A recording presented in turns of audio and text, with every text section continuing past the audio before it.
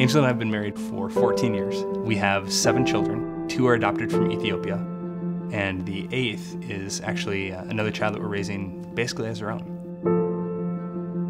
Our view of marriage has been formed by the Bible. And what the Bible teaches on marriage is that it's really a vehicle for us to understand who God is. I think it's a beautiful picture that God's given us, that He calls Himself the bridegroom, and we're the bride, and we're His people, and He even describes His relationship with the church in terms of marriage.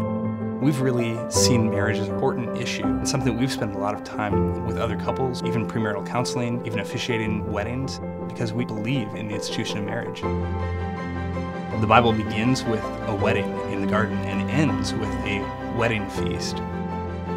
Marriage gives us an opportunity to see God in a way that we otherwise wouldn't see if we didn't have it.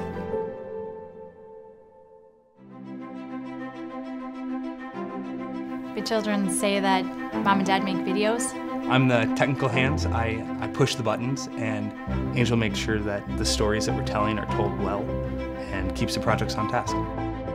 Whether I'm using a camera, directing a multi-camera event, creating graphics, or messaging, it all comes down to we're storytellers. We will hopefully always be able to direct events and the work that we're doing right now, but I want to tell marriage stories. I want to tell stories about the glory of God in marriage, because not many people are, and I think there's stories there that are worth being told. I want to tell stories that glorify God, and marriage is made to do that.